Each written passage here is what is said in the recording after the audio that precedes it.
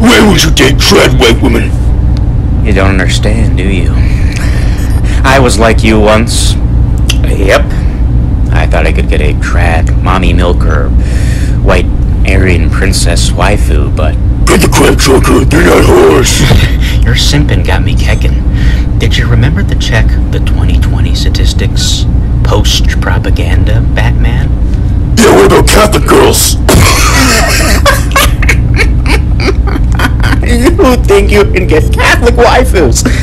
They get dicked down at least 40 times before marriage. That's not true. And even if it is, I'm gonna get myself a farm girl. And even a farm girl will become a fat hog before she can shit out a baby. This isn't even to mention the eugenics. I'll be able to get myself a blue-eyed baby no matter what waifu I get. Because, hello, gene selection. Also, your girlfriend fucks dogs quite...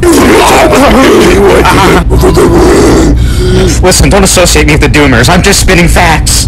Where's my trad girlfriend? Well, she's not coming. I'm gonna stick with the boy.